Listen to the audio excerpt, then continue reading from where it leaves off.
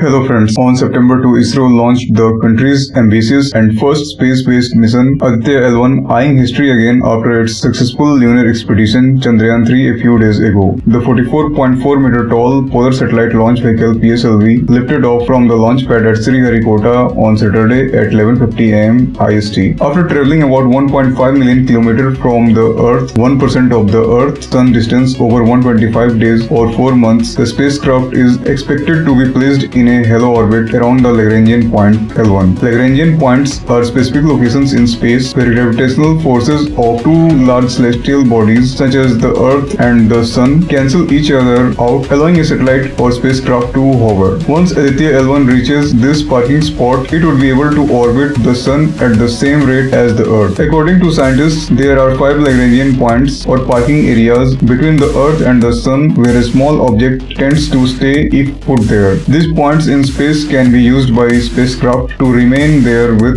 reduced fuel consumption. The orbiter carries 7 scientific instruments that will observe and study the solar corona, the outermost layer, the photosphere, the Sun's surface or the part we see from the Earth, and the chromosphere, a thin layer of plasma that lies between the photosphere and the corona. ISRO said Aditya-L1 will stay in Earth orbit for 16 days, during which it will undergo 5 maneuvers to gain the necessary velocity for its journey. Thank you.